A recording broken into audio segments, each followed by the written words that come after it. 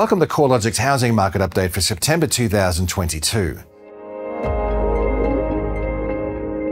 The housing downturn accelerated through August as falling values became more widespread, taking CoreLogic's National Home Value Index into a fourth consecutive month of decline. The national index was down 1.6% over the month, which was the largest month-on-month decline since 1983.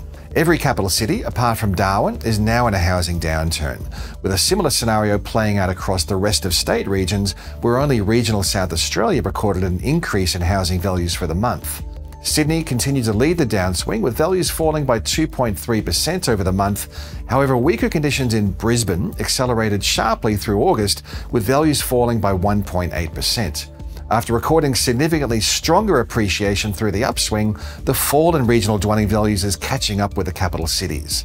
Regional home values were down 1.5% in August, compared with a 1.6% fall in values across the combined capitals.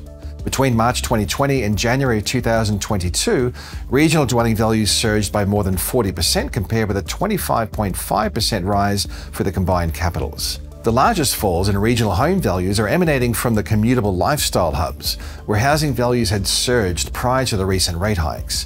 Over the past 3 months, values are down by 8% across the Richmond Tweed, 4.8% lower across the Southern Highlands and Shoalhaven market, and down 4.5% across Queensland's Sunshine Coast, as a few examples.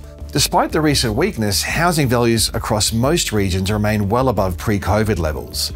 Home values in all capital cities and rest of state regions, bar Melbourne, remained 15% or above the levels recorded back in March of 2020, implying most homeowners have a significant equity buffer before their home is likely to be worth less than what they paid. Rents are bucking the downwards trend, with our national rental index increasing a further 0.8% in August. The monthly rise has eased a little since peaking in May, when rents rose by 1%, but the current rate of rental appreciation remains well above average. Annual rental growth reached double digits at 10% over the 12 months to August for the first time since at least 2006, when CoreLogic rental statistics commenced. With rents consistently rising while housing values are broadly trending lower, gross rental yields are firmly in recovery mode. After capital city gross dwelling yields bottomed out at the record low of 2.96% in February this year, yields have consistently risen to reach 3.29% in August. While capital city yields are still well below their pre-COVID decade average of 4%, considering the outlook for lower housing values and higher rents, we could see rental yields returning to around average levels over the next year. Brisbane's housing market took a sharp negative turn through August, recording the second largest month-on-month fall in housing values across the capitals, down 1.8%. The sudden transition into downturn comes after Brisbane housing values surged 42.7% higher through the upswing, adding roughly $234,000 to the median value. The decline was most evident across the detached housing sector, where values are down 3.2% since peaking in May, while the unit sector has been more resilient, posting a smaller 0.2% decline since its July peak. Home sales are trending lower, but remained about 20% above the 5-year average over the 3 months ending August. The outlook for the housing market remains intertwined with the trajectory of interest rates. Forecasts for the terminal cash rate generally range from the mid-2% to the mid-3% range, although financial markets are pricing in a peak rate around 4% by August of next year. The range of forecasts for the cash rate highlights the sheer uncertainty associated with inflation, wages growth, and monetary policy.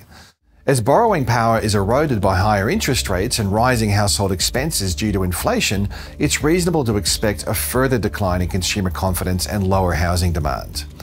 The silver lining to lower housing prices is an improvement in some measures of housing affordability.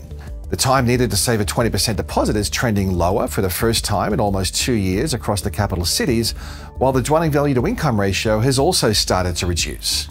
As housing values trend lower and incomes rise, we expect to see a further reduction in these barriers to entering the housing market. However, on the downside for prospective home buyers, mortgage costs and rents are rising, and household budgets are stretched. The portion of annual household income required to service a new mortgage nationally increased to 44% in June, up from 40.4% over the March 2022 quarter, offsetting some of the improvements in other measures of housing affordability.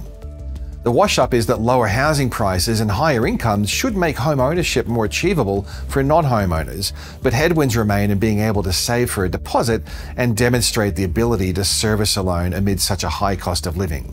With spring upon us, advertised stock levels are expected to rise.